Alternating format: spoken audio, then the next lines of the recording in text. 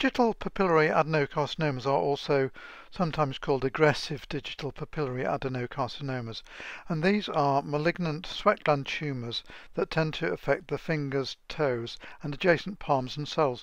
They do occur more frequently on the hands than the feet. They tend to affect Caucasians and can occur in a wide age group, but the average age is around 52. These lesions may recur locally and also around 15% metastasise, particularly if the bone is invaded by tumour.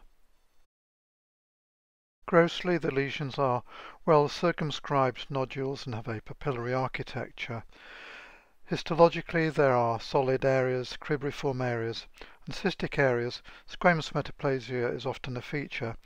The tumour cells may be basaloid, cuboidal, columnar and myoepithelial. There is nuclear atypia with prominent nucleoli and variable mitotic activity.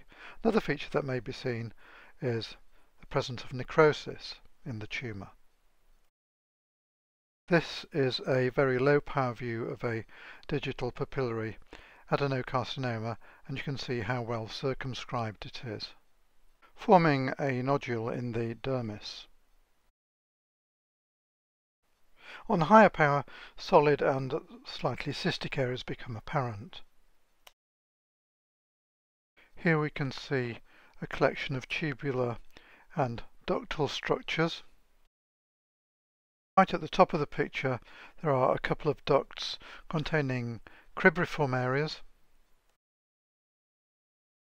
and another feature is necrosis within these solid and cribriform areas in the ductular structures. Finally, in this part of the tumour, the tubules are lined by low columnar cells.